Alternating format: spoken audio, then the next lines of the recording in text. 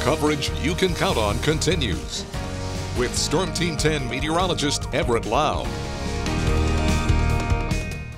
Good evening and happy Independence Day. Well, here we go again. Today looks to be the start of yet another heat wave here in the Wabash Valley, and a heat advisory has been posted for the entire News 10 viewing area. This is going to be in effect through Wednesday. So today's actually not quite as hot as it's going to get, especially tomorrow and Wednesday when those heat index values look to climb up to be as high as 110 degrees. So it's going to get dangerously hot again as we head into the middle of the week. Already hot enough now as we look at our current temperatures. 92 in Effingham, Terre Haute, Sullivan, and in Rockville. It's 91 in Vincennes, 90 for Casey, 90 also in Lagodi, and Paris is currently at 89 along with Mattoon and Brazil. But when you factor in the humidity, this is our heat index, so what it feels like if you're stepping outside today. 101 in Effingham, 100 in Flora, 106 up in Rockville. Heat index is 99 in Paris and Terre Haute, and 103 down in Sullivan. So again, these numbers are just going to climb as we get later on into the week. So if you're headed out to any firework displays tonight, going to remain a warm and muggy night. At 9 o'clock, still at 88 degrees, and even at 10, we're still at 83 with a partly cloudy sky.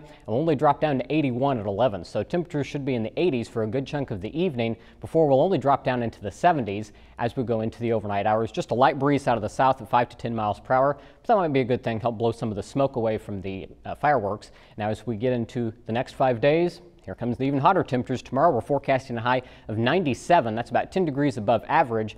And Wednesday is going to be almost equally as hot, 96. Now, as we get later on into the week, we'll look to cool down a little bit. That's because we're going to have a better chance of some showers and thunderstorms, and that should help cool our forecast down a little bit, hopefully making it back into the 80s by the time we get to the weekend.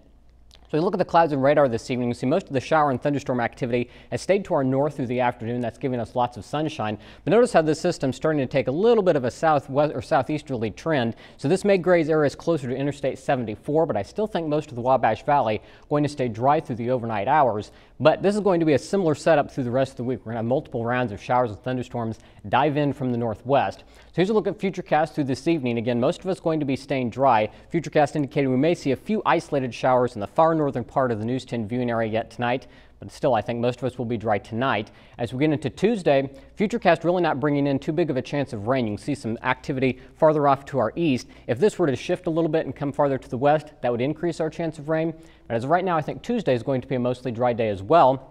It's going to take us into Wednesday, maybe some isolated showers as we get into early Wednesday, but a better chance of some showers and thunderstorms developing as we get into Wednesday afternoon. Now, if we need some good news with the rain, it'll also help ease our pollen counts, especially as we get later on into the week when that chance of rain will be a little higher. So for tonight, 75, partly cloudy, warm and muggy for any of those firework displays. Then for tomorrow, 97, again, an isolated shower and thunderstorm chance, but the heat's going to be the main story tomorrow with heat index values as high as 110 and only dropping down to 77 tomorrow night. As we look at the next 7 days, again, a daily chance of those showers and thunderstorms, but maybe have a greater chance of that by the time we get to the end of the week as that cold front brings in some weekend relief.